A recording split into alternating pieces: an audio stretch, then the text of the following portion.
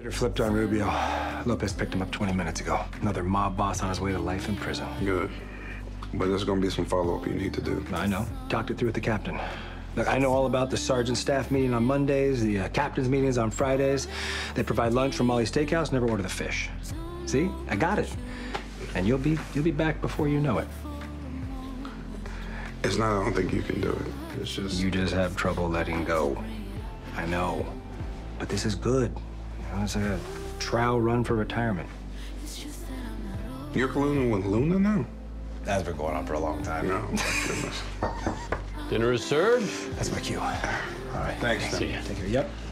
Grilled chicken, rice, and veggies. I ordered a burger. You're colluding with Luna now, too? No. Does that mean you don't want it? Maybe later. All right. I'll just set it right here for you. Thank you. All right. Night. Nolan, a few months ago, you were determined to be an FTO. Lately, you hardly mention it. Change your mind? Oh, no, not at all. Been working hard behind the scenes, get myself ready. Tim's been giving me lots of great advice. I've been hoping my work as the union rep would help me out. It will. So will focusing on one area.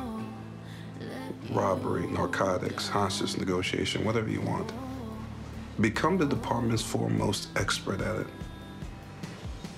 Specialized knowledge jumps you to the front of the line. Yes, sir.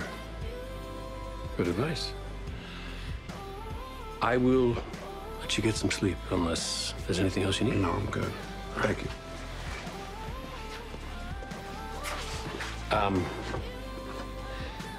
You're gonna want to replay that fight over and over again, looking for a way it could have ended differently.